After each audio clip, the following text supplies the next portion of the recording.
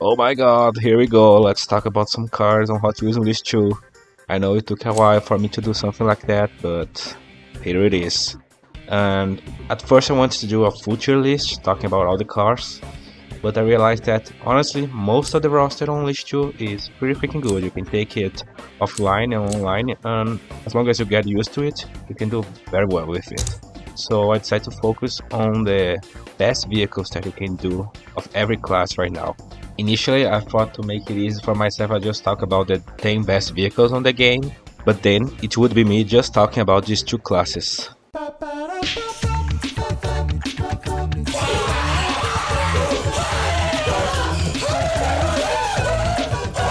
Yeah, that wouldn't be very fun, right? I mean, we're still gonna talk about those vehicles, but at least I can talk about a little more than just Swift and the ATVs, which if you play the game, you know how dominant those classes are. So if you're looking to hear about those really best vehicles, then just jump into the end of the video.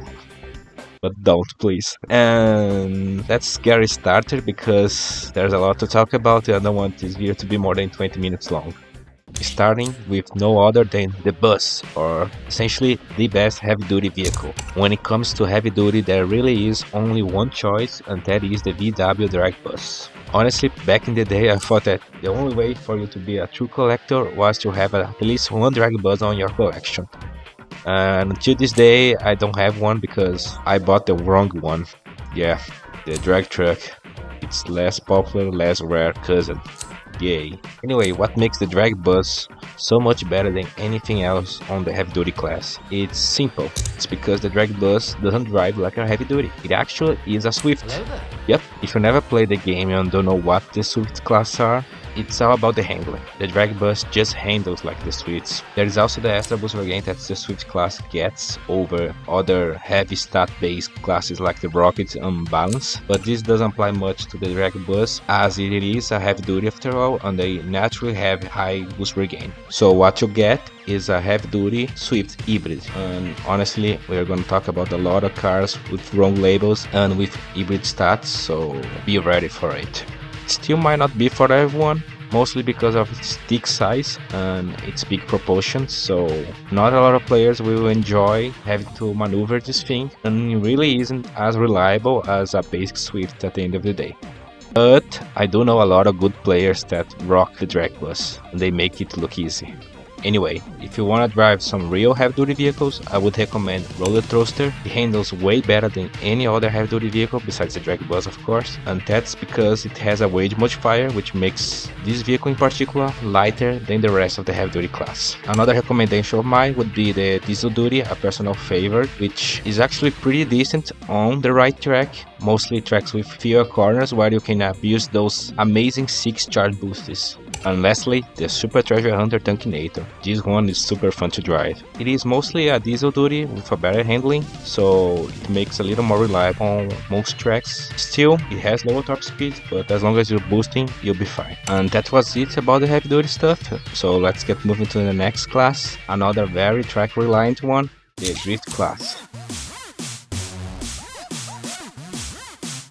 The Drift class is similar to the heavy duty when it comes to racing. This is mostly for the fact they have low boost regain and their only really high stat is handling. It's no surprise they are made for the drift events, but when it comes to racing, most of them are very underwhelming. Still, if you want to main a drifter, these are some of the good options that you can choose. Firstly, Drift King. I mean, it would be very weird if the car named Drift King wasn't good. And honestly, I don't think it's the best drifter, but it's very close to it. You can unlock it by completing 10 laps without losing your drift multiplier. And depending on the track, this can be done very easily. Plus, you don't need to do it all at once. And essentially what makes the Drift King a little better than the rest of the drifters is its better overall stats and those 5 charge boosters. Those 5 charge boosters carry this car. Similar to the Drift King, we have a new release, free DLC from the Highway 35 Muscle Tone. This one is another very similar to Drift King. I actually prefer Muscle Tone over Drift King when it comes to actually performing, and it works on the same strategy of overwhelming your opponent with 5 charge boosters. Lastly, of those 5 char boost drifters, we get the Burn Shaker Unleashed. which you can get for free if you won the Hot Wheels Unleashed 1 game. Again, very similar to the other two, and by far the best booty shaker that you can get on Unleashed 2. As for another different takes on good drifters, you can get the 2018 Ford Mustang.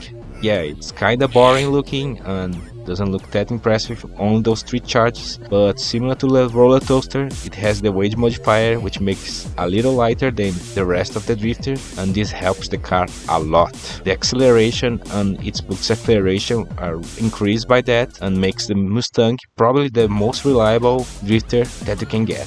Another one that's very well known for the community since the first game is Surf and Turf. If you played the first game, you know what I'm talking about, but there's no other car that's more high risk, high reward than this one. If you can handle this beast, it's amazing. It might be the best vehicle in the game, but a lot of good players are afraid of it.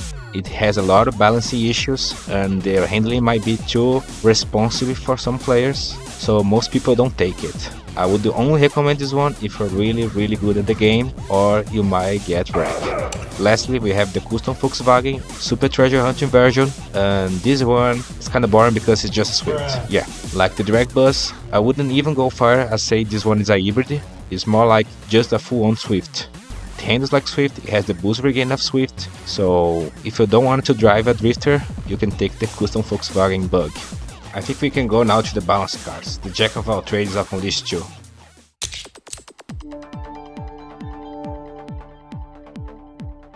So, I love balance cars. I love how they look, I love how they handle. Some of my favorite Unleashed 2 cars are balance cars, and different from what most of the community says, I genuinely think there are a lot of good choices here. Anyway, enough me fanboying over this class, and let's just get into the best balanced vehicles here. So, the best by far is the Volkswagen Golf GTI. This freaking vehicle is amazing, and wait a minute. This isn't a balanced car, this is a Swift. Yeah, okay. The Golf GTI is not a balanced car, it's a Swift. Unfortunately, the best balanced vehicle is a fake balance. The Golf GTI is pretty much a Swift on every single way. It looks like a Swift, it handles like Swift, it has the boost regain of Swift. It is just a Swift with the wrong label. And therefore, I don't consider this one the official best balanced vehicle. Moving on to the actual best balanced vehicle, the Mercedes 300 SL. Oh yeah, this one is pretty good. And you know why? Well, it's not because it's a Swift, but it's actually because it has a weight modifier, just like the Mustang and the roller toaster. I guess we are starting to see a pattern around here. So what you get is a car that actually feels like a balanced one and has that boost acceleration and just normal acceleration or something like a Swift. Some players say that this car is a bit unreliable, mostly because of its slim wheelbase, but I never had any issue with it, at least on my time trials, so I cannot agree on that one. Now, from something really agile to something really fast, top speed wise, we get 3 amazing vehicles. Firstly, we get the famous RD02, the Acceleracers racing dawn vehicle that we used to have on the first game. And if you played the first game back in the day, you'll probably remember how this car used to have a broken top speed. I don't know if this is kind of Easter egg from Milestone, but the RD02 has a really high top speed on this game. It's not broken like it used to be, but still very high. It's high enough to make this car stand out over the other balanced vehicles. It still is very clunky on the most part, especially on more technical tracks, but that top speed alone makes up for it. Another vehicle that's returning for Unleashed 1 is my beloved GT Scorpion. Used to be my main on the first game, and I still love driving it. It would be already a buff just for the fact that you actually can have 3 charge boosts this time around. But not only that, similar to the RD02, the GT Scorpion has a really high top speed. Even though both of them only have 3 boost charges, that top speed alone carries these vehicles very easily to the top. Not very surprising, GT Scorpion is very popular on this game. Must be all those Hot Wheels Let's Race viewers. Lastly is the Super Treasure Hunter Twin Mill. By far, the best Twin Mill that you can get on Unleashed 2, miles better than Twin Mill 3 and requires way less effort to unlock it. The Super Treasure Hunter Mill does not have the same amazing top speed that the GT Scorcher and RD02 have, but it compensates with 1 extra charge boost. It is a bit of an underdog around the balanced car class in general, but I'm assure you, give it a try, it's really good. And moving on to something that checks out the marks for a good vehicle, we get the Bully Gold. This Pontica GTO knockoff has amazing handling, solid top speed, and delicious 4 charge boosts. The Polygoat is probably the most well-rounded vehicle in the balance class. Lastly, we have a 3 DLC vehicle, the Track Manga. So, the thing about Track Manga is that it really isn't a balance vehicle. It is actually a rocket. So rocket vehicles have really responsive handling, very high grip and powerful boost acceleration, and Track Manga brings all of that. The only downside of it is that it only comes with 2 charges. In general, 2 charge vehicles are pretty awful, but it's not the Track Manga case. I know, boost resource is very important here, and only having 3 is already considered low enough, so going for 2 might be too little for most people. Still, I think Track Manga is very competitive, and as long as you take care of your boost resource, you can make it work. But yeah, it's not really a balanced vehicle. Honestly, I could go on and on talking about good balanced vehicles here. Car de Asada, Hot Seat, Sierra Thunder, 16 Angel, the base one, not the Super Treasure Hunter one, the free DLC Iridium from Acceleracers, lots of great choices. I think we spend enough time with the balanced vehicles for now. And next we have our first batch of off-road vehicles, the subclass of rally cars. To be fair, most off-roaders are pretty decent, especially if they are on a track that has off-road, but only really the rally cars have the flexibility to take any kind of track and do well on it. Or the ATVs, which we will talk later. But as it stands right now, it's barely a subclass, as you only really get the Audi Quattro on the base game, and if you decide to buy the Italian expansion pack, you can get the Lancer 037, which, by the way, I feel like is much better choice than the Quattro. We will be getting more rally cars in the future, but as it stands right now, that's about it. So if you want a vehicle that can take any kind of terrain, as well having a very high boost regain, the rally cars are for you. Oh man, now we're gonna have to talk about the rockets. That's one huge ass class. So, the best rockets. The thing about rockets is that there really is no bad rocket. Okay, this one is an exception, and it's not because it has bad on the name. It really is not very good. But besides this one, most of them can work pretty well if you get used to them. And bonus points if you find the perk that really fits them. The thing about rockets is that the game sells you that they are the high speed monsters of the game, which we already saw that's not true with cars like the RG02 and GT Scorcher. So you have to take them more as racing cars. They have a lot of grip, so they are very stable, easy to control, very responsive, especially when you want to start a drift. They also have really good boost acceleration, which makes them very fast boosting out of the corners. So you expect a class that's so overloaded like this one to have poor boost power, right? Although the boost regain is pretty slow on the rocket vehicles, you will see that the best one have a lot of boost charges to compensate for that. No better example than the Davancinator. Yeah, Davancinator, this car here. So yeah, when it comes to rockets, the Dav is essentially the easy mode for it. Really easy to handle, very grippy, solid top speed, and those freaking 5 charge boosts. Honestly, if we didn't have some of the Swifts and ATVs, this car would be a real issue. Following this rockety rule breaking trending, we get the Super Blitzen. Very similar to the DAF, brings a lot of boost charges. It's a little slower on the top speed wise, but honestly I prefer this one over the DAF. I don't know, I really like the handling of this one. Another very nerdy vehicle of the rocket class is the Fast Fish. This fake ass piloted Barracuda is freaking insane. I think most people don't realize how strong this vehicle is. They say that it doesn't handle as good as the other one, but honestly I feel like you are building wrong. Sorry about that. Yep, it really deserves the fast on the name. I don't know about the fish though. Moving on to our next really good rocket, we have the Silhouette Silvia S15. JDM fans will go nuts for this one. Luckily for you, the S15 is a bit of an underrated monster. I would say that it can get very close to the same level of something like the Dev or the Fast Fish, if you get used to it. Oh well, it was just a matter of time until we got our first Swift in disguise in here. Yeah, the Matador Mobile really isn't a rocket. It might not be exactly Swift, it's more like a hybrid between Rocket and Swift, but if you drive this one as a Rocket, it's gonna be a really bad time for you. It's a very good vehicle as you expect for a car with Swift traits. Give it a try if you don't like how the Rockets usually handle. So after that we get to the rockets that make sense. What I mean by that is rockets have really good stat but not a lot of boost charges. And when it comes to that, the best one is the Soul Air CX4. Hot Wheels Pro Graphics, by the way.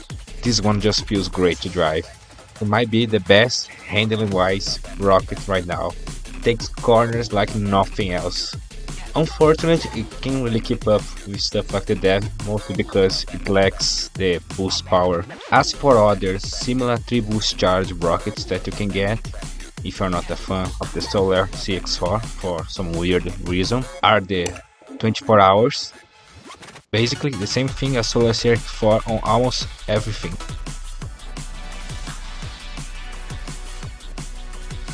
The Group C Fantasy,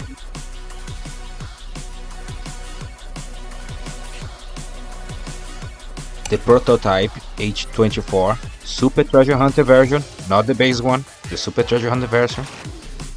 And if you are willing to buy a DLC, the Accelerator DLC pack has the Carbide, another really great 3 boost charger rocket. And as we're talking about DLC, another great options are the F1 Racer from the Unstoppable Brother pack and the Impavdo one from the Speed Kings pack. Honestly, really great choices, especially Impavdo one. That one is a very underrated vehicle, it's really freaking fast. And now we can talk about the community's favorite vehicles, the ATVs or quads. If you're new to the game, I was being sarcastic on that one because the ATVs, these 4 little fellas here, are hated by a lot of people because they are way too good. Similar to the rally cars, they are a subclass of the off-roaders. However, what they lack on flexibility on corners, they get on boost power. And the boost power that those vehicles have are insane. Because they are very light, the boost acceleration combined with the boost regain and the huge amount of boost charge that those vehicles for some reason have makes them very overpowered on most of the situations. I'm not gonna sugarcoat it, the ATVs are not very easy to get used to it. You're gonna need a lot of time until you get the hang of it. I personally suffer a lot just to record this video, and in general they perform very similar to each other, besides maybe the Power Sander. This one is by far the most suppressed of the 4. This might be the most infamous vehicle on Unleashed 2 right now, and it's for good reason. Besides what I said before of how overpowered it is, if you get someone that knows how to do aerial shortcuts, they can abuse this thing like nuts. Personally, I suck at that, so I cannot show you how efficient this vehicle can be, but trust me, people that know how to do it gonna do some aerial combat on your ass. God damn it! But yeah, ATVs might need a nerf, but I really doubt we're gonna get anything from Milestone at this point. And to be frank, they are really not good on all the tracks. And especially technical tracks, they will suffer. And that's why I probably wouldn't recommend for new players to start using ATVs, as they require some getting used to it before really getting on that very OP territory. And we finally here on the final part of the video, we reach the Swift class. Because the Swift class has a lot of good stuff, I decided to divide in 3 categories. The first one that we're gonna talk about is the low tier Swifts. What haven't I already said about the Swift class? They have solid stats, high boost regain, especially compared to their sister classes like Balance and Rocket, high boost acceleration. Oh yeah, they are barely affected by off-road, so it's a pretty stacked class. And similar to Rocket, there really is no bad Swift. Okay, that one is Milestone fault. On one of the last updates, they decided to fix this car. Supposedly it was floating over the track, and I don't know what the hell they did, but now the Fiat 500 Super Treasure Hunter has no top speed. It basically was the best Swift, and now it's straight up the worst. It has no top speed, might be the lowest top speed in the game right now, and it really is the only Swift that I would not recommend using. Oh yeah, there's one more, the Hot Hip. This one actually is pretty good, but the reason that I would not recommend as a Swift is because it does the reverse disguise. It really isn't a Swift, it's a rocket. And although it's a pretty good rocket, it really can't compete with the rest of the Swifts on its class. As for some recommendations of Swifts that are around this class level, for the fans of the Acceleracers, the Synchro is pretty great, probably one of the best Acceleracers cars that you can get. It's a little stiff compared to other Swifts, but if you manage to get used to it, it can perform just as good as some of the best Swifts.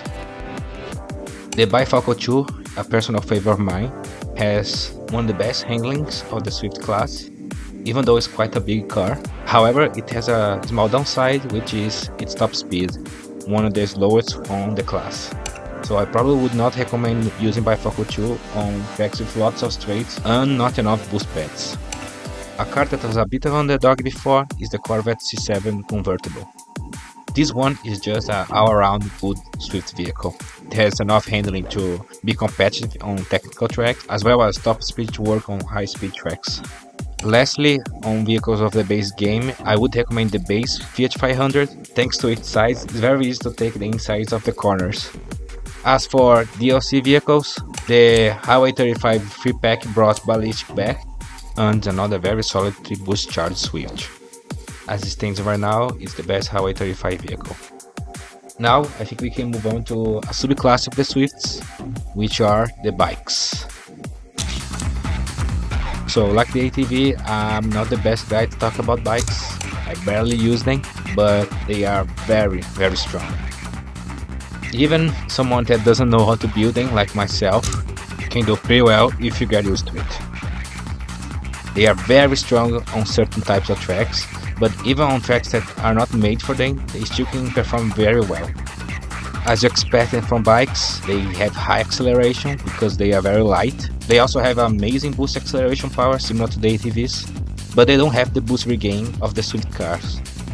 Some of the issues that bikes have are they tend to oversteer way too much, so you see a lot of people just hitting on the inside of the track or just going off the track completely. Bikes are also very fragile, as expected. Any little hit can send them flying away, especially if you are boosting. And they don't do well while landing from jumps. They have some balancing issues while landing, so they lose a lot of speed. Yet, if you can manage all those issues, there will be very few fixes that can keep up with it. Most bikes have very similar performance, but if I have to highlight one, it would be the Ducati Panigale. It's basically because this bike has one of the highest top speeds of the game, and it also comes with 4 charge boosts. So essentially, it's on the same OP level as stuff like Power Sand and Surf and Turf. So yeah, you can look at bikes as very effective drifter vehicles, but way riskier. And finally, now we can talk about the last group of vehicles, which are the popular kits, or the best Swift cars.